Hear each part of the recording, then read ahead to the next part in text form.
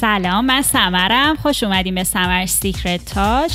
امروز میخوایم با هم دیگه یه دونه کیک مدل شورینی بیکن درست کنیم که خیلی هم سریع درست میشه. اگه تا الان چنل رو سابسکرایب نکردین لطفاً حتما این کارو بکنین. ممنونم. مثل همیشه فرو گرم بکنین تا به دمای 180 برسه. تا من میز کارمو دارم مرتب میکنم میخوام مواد لازم رو بهتون نشون بدم، ولی مقدارای دقیقش انتهای ویدیو موجوده. شیر استفاده میکنیم برای این رسیپی. تخم مرغ، ترجیحاً تخم مرغ درشت استفاده کنید. آرد سفید، همین آرد معمولی که استفاده میکنیم و نیاز به الک کردن هم نداریم برای این رسیپی. روغن، من از روغن زیتون بدون بو استفاده کردم، ولی اگه ندارین هر جور روغن گیاهی میتونین استفاده کنین. پنیر پارمزان رنده شده دارم. بیکینگ پودر که به پف کردن شورینیمون کمک میکنه. بیکن، من از بیکن گوساله استفاده کردم، ولی شما میتونین بیکن یا ژامبون مورد علاقتون رو استفاده کنین. پنیر موزارلا که باید سلایس کنیم و استفادهش کنیم. کنجد برای روی شورینیمون استفاده میکنیم.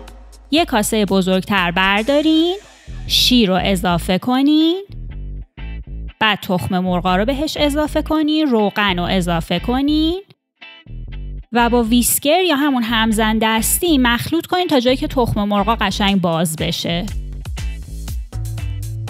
بعد آرد سفید رو بهش اضافه کنین، پنیر پارمزان رو اضافه کنین، بیکینگ پودر و باز هم بزنین تا یه خمیر یک دست و یک نواختی این شکلی به دست بیاد. بعد قالبتون رو با کره چرب کنین. من از قالب سایز 24 کمربندی استفاده میکنم، ولی شما هر قالب دیگه میتونین استفاده کنین. حتما چربش کنین. نصف اون مایع خمیری رو که درست کردیم ته قالبتون بریزین. ممکنه به نظرتون بیاد که یکم مایعش کمه میزانش، ولی نگران نباشین، این قشنگ پف میکنه و همه جای قالب رو پر میکنه. بیکنا رو اضافه کنین. سعی کنین بیکنا رو خیلی به دیواره قالب نچسبونین.